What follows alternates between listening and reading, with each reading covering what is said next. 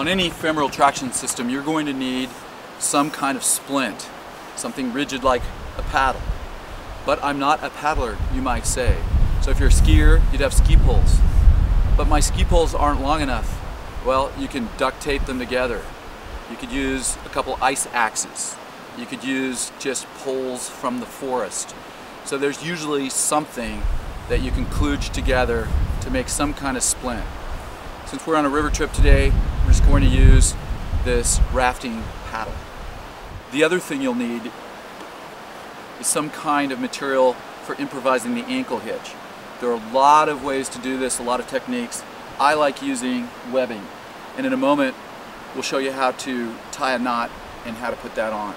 Another thing I like to use is a carabiner. You might say, I don't have a carabiner. And I would say, you don't need one. So why am I using a carabiner? Because I think it looks cool. The other thing I like to bring along is something to apply traction. In this case, it's a little Fastex buckle. And an obvious thing would be, well, I don't have one of those. It's hard to find a pack that doesn't have a bunch of Fastex buckles on it, so there's usually something that you can improvise. You could do this just with a piece of cord, and I'll show you how to do that in a bit. And belt. You know, I've got a Fastex buckle on my pants today, and I didn't put these on for MedWild. I was wearing this belt today, and usually somebody's got some kind of a buckle system. Now there's another way to do it using a Spanish windlass. It's not my preference. I like to use just some kind of a Fastex buckle on some flat webbing. You might have a 6-inch ace like this. You don't need this, but at the end you'll see that this tucks the whole system away a little bit more neatly. And lastly, what are we missing in this system? The one item we need every time we do anything, and that is duct tape. And something that always makes me laugh, and I've talked about this in other episodes, is people say, you know, oh, it's great you have duct tape, but I'm not going to have duct tape in the wilderness. And I would say, really? Here's duct tape on a water bottle. You can put duct tape around a kayak paddle. You can put duct tape everywhere, and you should have access to duct tape. It's the one thing I can think of that is essentially impossible to improvise. The last thing you'll need is some kind of proximal traction point. In this case, yet again, just a Fastex buckle with some flat webbing that you could easily harvest off of your packs and such. One tip, use the victim's pack, not yours. If you're like me, you're tired of waiting, so let's build this thing.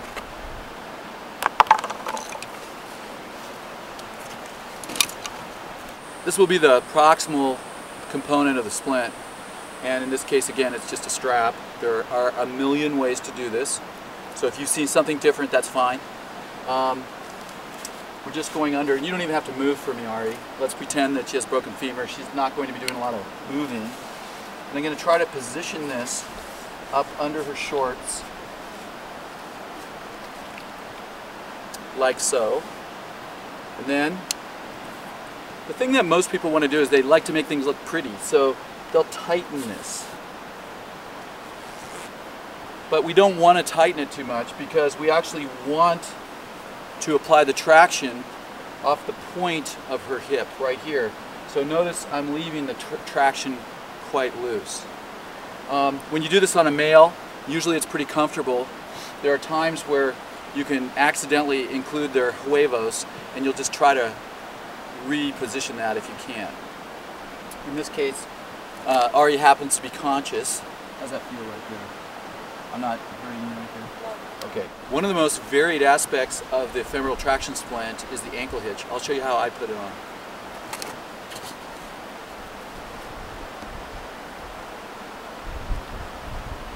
One point I'd really like to make is that in the real world, if I was working on Ari, I would have one person dedicated to just making sure that she's comfortable. Somebody up at her head that can ask her if the sun's too bright, if she's getting hot, you know, if what I'm doing is hurting her, etc. So always, it's patient first, and if you've got the personnel, put somebody up at her head.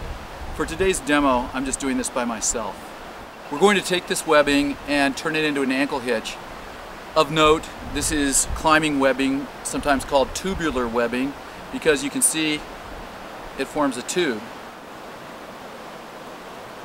To make a loop out of this kind of webbing, you can tie a knot that's called a web knot or a ring bend, sometimes referred to as a water knot.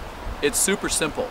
You just take the webbing, put an overhand knot on one end. If you were using this for climbing, you'd leave a long tail. But for an ankle hitch, I don't care. I'm going to pull tail through on the other side and simply follow it back through. And you've got a beautiful, symmetric web knot or water knot or ring band. You don't always have to make a hitch out of webbing. If Ari was nice enough to have come today with a nice pair of hiking shoes, we could just take a knife and literally stab a little slit just over the sole, obviously after having taken this off of her foot so as not to induce further trauma. And we could simply thread some webbing through that slit and literally pull traction off of a hiking boot. It's not a bad improvised technique. Today Ari's got some river shoes on because we're on a river, and you know, this might work. I could maybe just put the strap literally over her sole and pull traction just off her sandal. The problem is there's going to be a lot of pressure on her foot. If I was going to do that with these sandals, I would probably put on a bunch of pairs of socks or figure out a way to pad her foot before putting a bunch of traction on that. But in a pinch, I could pull traction off that. But this is no ordinary sandal. This isn't like a pair of flip-flops. This is a high-end river sandal that really distributes forces pretty well around her foot. Today, we'll just go ahead and take Ari's sandal off and pretend that she's just got flip-flops or no shoes at all and just start from scratch. Now, I know I keep repeating myself, but it's really important to pad. I would never put this kind of webbing right against Ari's skin. But again, just for this demo, I don't want all this padding to get in the way, but I would use Ensolite, maybe a piece of Sam Splint, maybe a bunch of pairs of socks, whatever I have. We're going to start by taking the webbing, sliding it under her ankle, and you notice that the knot is hanging out on one side. We'll take the other piece and literally just stick it over her ankle. Notice the knot sticking the other direction. So I'm going to take this knot and stick it through this loop. I'm going to take this knot and stick it through this loop. And lo and behold, we end up with this really nice, fairly ergonomic ankle hitch. And again, I would use this with padding. You notice I pulled it nicely so that I'm pulling below both of her malleoli, her ankle bones. And notice I'm pulling inline traction with her femur. But I could slide this up like this, and that would be a great example of bad inline traction. I'm not pulling traction in line with her femur. You really want to get these situated below her ankle bones on both sides. You can tie this off just by tying any kind of granny or square knot, it really doesn't matter. But sometimes people want to tie the knot way out here. The problem with that is then we have to apply our traction that much further out. So of course it makes sense to bring this whole traction system as close to Ari's foot as possible. So I'm really going to bring it in like this, because the smaller we can make this, the better. And I'll put an extra knot in for good luck. And again, we're not pulling very much weight. It really doesn't matter what kind of knot you tie. Just something to be able to pull our traction against. So let's go ahead and try to apply our splint to that proximal anchor point. Now we're going to take the paddle and we're literally going to push it into this proximal strap.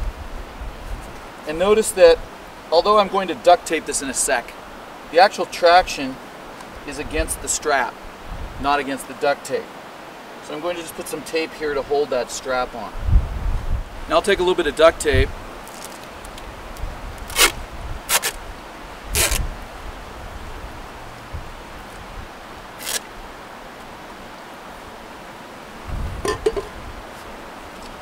I'll literally just tape the strap in place, which will help to keep it from flying off during transport. I'm just doing the same thing on the back side. Now, if you're thinking that that doesn't look very pretty, I would agree with you, but we can push quite a bit of traction. We're pushing against the strap. The tape is just to keep the strap from sliding out of place. Now we're going to put the distal traction point on. You could just use a small loop of webbing or line, cord. I'm going to use a carabiner just because it looks good. At this point, I'm going to just go ahead and tape this on. Again, I'm just using the duct tape to stabilize the carabiner. The actual traction is going to be off the end of the paddle.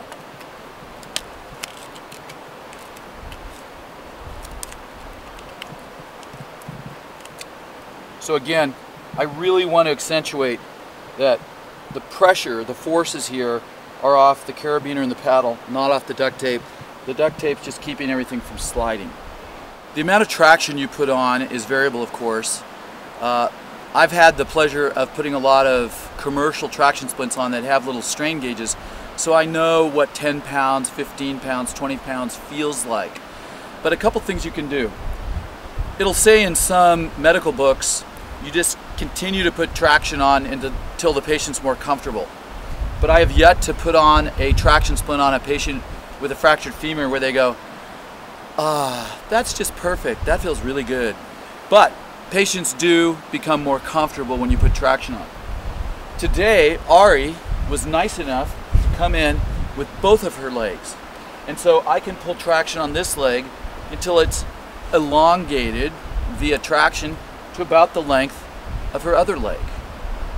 And lastly, I can just put on what feels to me to be about 10% of her body weight. And I'll admit, that's a hard thing. Now, 10% of a 100-pound person, we're talking about 10 pounds, 150-pound person, about 15 pounds, never more than 20 pounds, even on a huge person. And different orthopedic surgeons will have different ideas about this. But I usually shoot for about 15 pounds. Bottom line is it's not a ton of traction. It just feels nice and snug, but it's not like you're putting a come-along on and turning her into Stretch Armstrong. So this is my little strap. It's got a Fastex buckle on it I'm going to use for her final traction. And again, I really like this system more than a Spanish windlass that you'll see in some medical manuals and military manuals and old first aid books. So I'm just taking the buckle. I'm simply going to stick it through the hitch. I'm going to thread the other side through the carabiner. Again, Kaylee would be holding continuous traction on the patient the whole time. So Kaylee and I would just be transferring manual traction onto mechanical traction. In this case, I'm actually pulling the traction. And so let's pretend that Kaylee's still pulling the manual traction, and I'm simply going to meet Kaylee's traction with traction off the Fastex buckle. And now she has about 15 pounds of traction. In the real world, it would have been a transfer, and she'd be well padded here. Another thing we can do at the end is, Kaylee, can you help me just lift her leg up a ways? This won't hurt very much because she's already in traction, and support her calf here, get her up. And we can take an ace wrap like this, just wrap it around her leg gently. Her fracture's probably right in there. So I'm not putting a lot of pressure here. I'm just wrapping the whole thing to give her a little bit of support during transport. This is not in any way essential. And then the last thing I'll do is just a little duct tape there or something, not circumferentially, just a nice loose wrap. Even though she's in traction, patients are much more comfortable when they're put into a little bit of flexion at the knee. So I always try to stick something under a patient's knee so that they're not in full extension for the entire transport. So that could be a roll of insulite, it could be some fleece, whatever. It's just really hard on your knee to be extended for many, many hours. last thing that I would do, truly the last thing here, is I would probably put Ari into some kind of a buddy or dynamic splint, putting both of her legs together. If I had some fleece or a sleeping bag, I might put it between her legs. Then I would pad a strap like this, and I would put it around her ankles. Again, I want to accentuate that I would not use a strap like this without padding. So I'd have fleece, Ensilite around her ankles, and I'd put something like this on. And the question is, why? Again, with fleece between your legs, something like this. And the reason I like to do that is because although this traction splint is pulling traction, it's not stabilizing her in rotation. So with this off on a long ambulance ride, helicopter flight, with this off, she's going to be doing this. And if she's got a fractured femur, even though it's being put in traction, we're doing nothing about rotation.